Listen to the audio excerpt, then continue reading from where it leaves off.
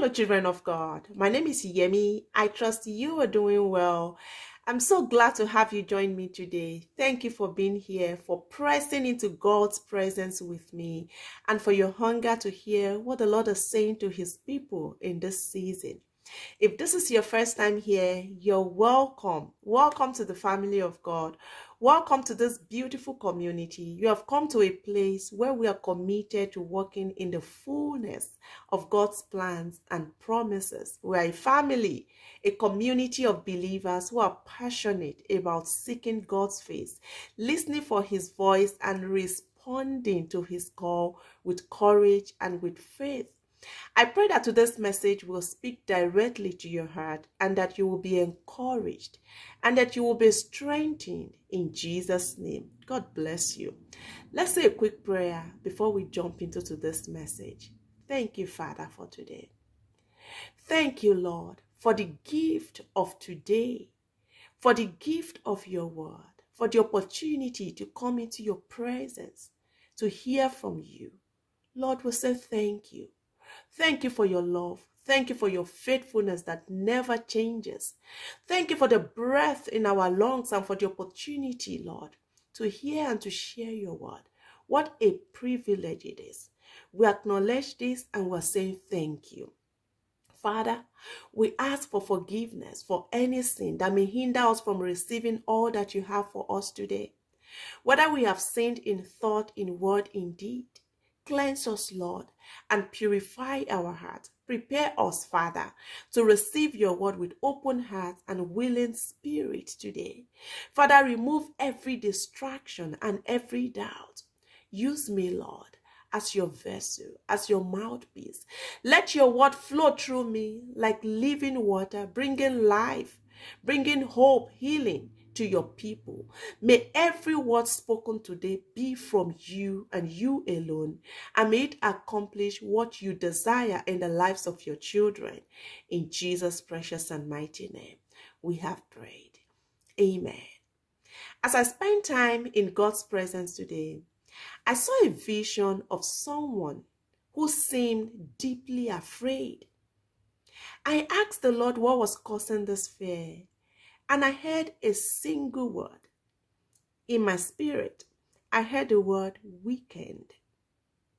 The Lord began to show me that there is someone who feels an intense fear as the weekend draws near. It is a fear that has become like a shadow following them as the week progresses, and it's been growing darker and heavier with each passing day.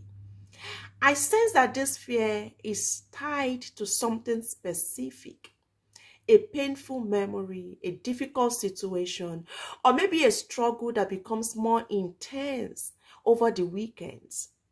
Maybe it's a sense of loneliness that overwhelms, a reminder of a loss, or a fear of facing something unknown. It could be anxiety about what lies ahead. But then I heard the Lord speak clearly. I heard the Lord say, this weekend will be different. The Lord says, this weekend will be a different one. God is proclaiming something new over you, something powerful for the person this word is intended for. The Lord is saying that what has been will not be anymore. The Lord says what has been will not be anymore. The Lord says that the pattern of fear, of anxiety or dread that has held you captive is being broken. He's speaking peace into the very place where fear has tried to reign in your life. He's declaring that this weekend you will experience a shift, a divine interruption, a breakthrough that will mark the beginning of a new season in your life. The Lord is saying that this weekend will not be like the ones before. Where there was fear, he's bringing courage. Where there was anxiety, right now, he's releasing his peace. Where there was dread, he's speaking joy. The Lord is turning the tables in your favor right now. He's intervening in a way that will astonish you. that will cause you to marvel at his goodness and at his power. The Lord is saying, do not be afraid of this weekend, for I have gone before you. The Lord says he has gone before you. He's saying, I am making the crooked places straight for you. I am breaking down the walls that have kept you bound. In Isaiah 41:10, the Lord says, do not fear, for I am with you. Do not be dismayed, for I am your God. I will strengthen you and help you. I will uphold you with my righteous right hand. This is a promise God is giving you today. He's giving you a promise of his presence and support for you this weekend and even beyond the weekend. Psalm 34:4 says, I sought the Lord, and he answered me. He delivered me from all my fears, all of them. Our God is a deliverer, and he is faithful to answer when we call on him. He's delivering you from everything that has been making you afraid. Philippians 4:6-7 reminds us, do not be anxious about anything, but in every situation, including what you're going through right now, including what is making you afraid right now. It says, by faith and petition with thanksgiving, present your request to God. And the peace of God, which transcends all understanding, will guide your heart and mind in Christ Jesus. This scripture speaks directly to the promise of peace. Peace that will guide you even through this uncertain moment. Allow the scriptures that I've just read to soak into your spirit and remind you that you're not alone this weekend and even beyond the weekend. God is with you and is speaking a new word over your life right now. Is speaking a new word over your life today. This weekend will be different, says the Lord. I want to encourage you to receive this word with faith. Walk in it with boldness. Believe that God is doing a new thing in your life. Praise God. Thank you, Father, for your word. Thank you for speaking to us today. Thank you for the comfort that you provide.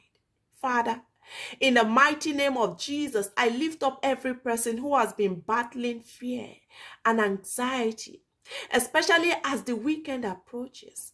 I come against every spirit of fear, every lie of the enemy that has tried to steal their peace and joy. I declare right now that fear is broken in the name of Jesus. I speak peace.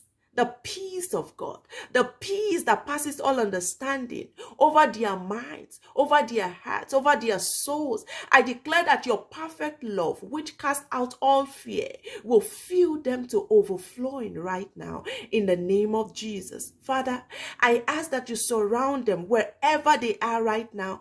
Father, surround them with your presence, that they will feel your arms of love wrapping around them, calming every storm within, in the name of Jesus. Father, I speak courage into their spirit right now. I speak boldness into their hearts and clarity into their minds. I declare that this weekend will be different according to your word, that it will be marked by your peace, by your joy and your divine intervention. I pray, Lord, that you will give them a new perspective, that they will see this weekend not as something to fear, not as something to be afraid of, but as an opportunity to encounter your love in a deeper way. In the name of Jesus, I declare right now, Father, that you are turning their mourning into dancing, their sorrow into joy, their fear into faith right now, their trials into triumph and testimonies. Let every plan of the enemy be cancelled and let your purposes prevail in their lives. I decree that they will walk into this weekend with confidence, knowing that you're with them, that you go before them, and that you are fighting their battles. Thank you, Father, for what you are doing in their lives right now, for what you are bringing about right now, for the shift that is happening right now, for the end that you are bringing to everything that is causing them to be afraid. In the name of Jesus, thank you because the chains of fear and anxiety is broken in the name of Jesus. Thank you for the victory that is theirs. In the name of Jesus, I declare that they will walk in freedom freedom. I declare that they will walk in peace and in the fullness of your promises. In Jesus' name we have prayed. Amen. I love you and I'm praying for you. God bless you.